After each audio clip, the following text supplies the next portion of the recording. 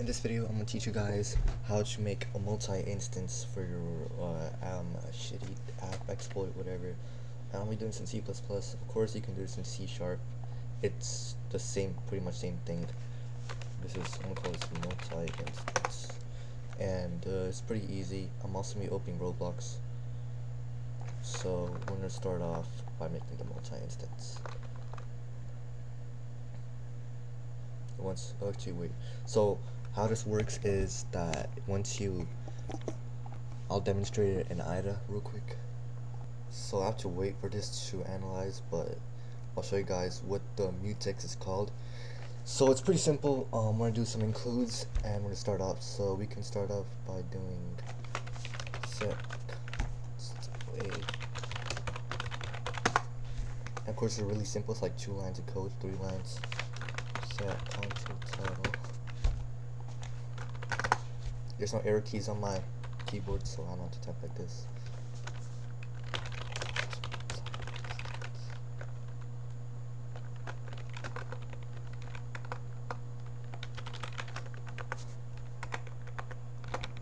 So we're doing like F.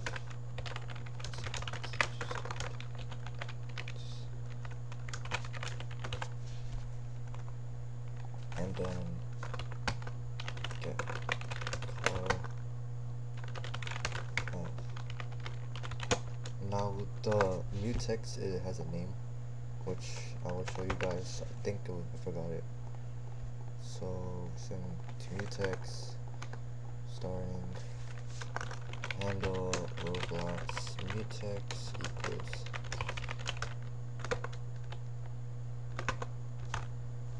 okay, so it's gonna be 0 0.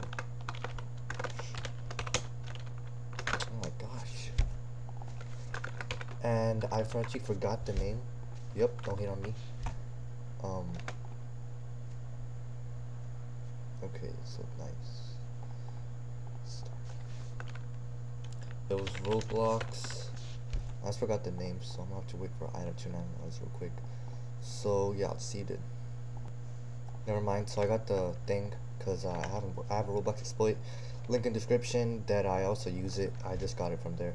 So it's called ROBLOX singleton mutex. That is the name of the mutex. Now we're gonna put in here starting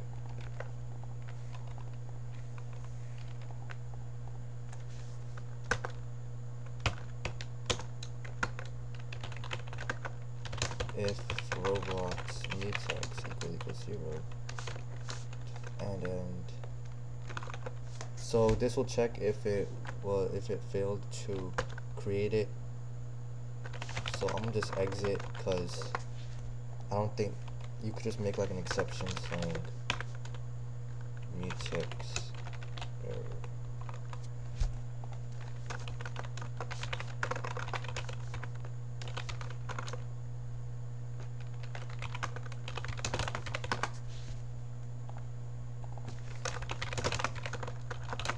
So we're just gonna pause it if it's no, and then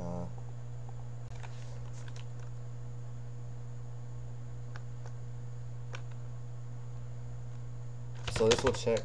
Wait, was it get error last? Get last. Alright, so this will check to see if it already exists.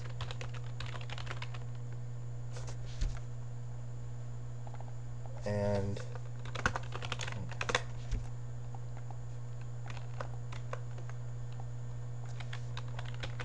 already exists, else start system parse. Alright, so now we're gonna compile this up and test it out on ROBLOX. Now I gotta close this real quick, so because I don't want to get banned. I want to get. Oh, it loaded. Okay, never mind. Alright, so I'm gonna build it up and we're gonna start it. Is this correct? Oh, I forgot to add. Okay, I forgot to add split. Okay, I'm stupid. Hold up.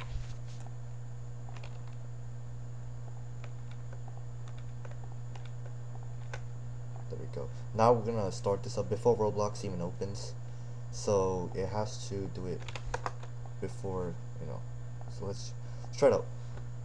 Oh, I forgot to set the content. Okay, so that's okay. So it should work. And you can't leave it, otherwise it's gonna close the actual instance. So now we should be able to do this. Now to start it, you just right click on your Roblox thing and it should work.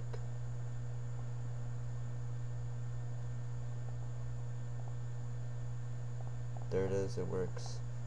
And obviously you could sign out, you could do it. I did make a video on it, so it's pretty much done. You could just log out, it won't do anything. Now for the if you use a Roblox exploit for auto farming, probably to use wave or something, but there we go, we can meet each other in the game. So there's a bit of a problem, you have to join a game because it keeps refreshing if you're in the game or not. So if you don't know what I'm talking about, you have to first join a game, you can't just stay on homepage. That's what I'm gonna do. I'm gonna join a little base plate, and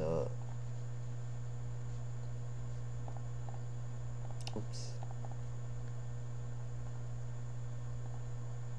And then we're gonna join from our alt. Now obviously if using exploit, it's probably gonna crash. I could try it out just for the sake of the video, but if we join, there we go. There we go, you see myself right there. So yeah, that works. That's pretty much how you do it. You can also do this in C#.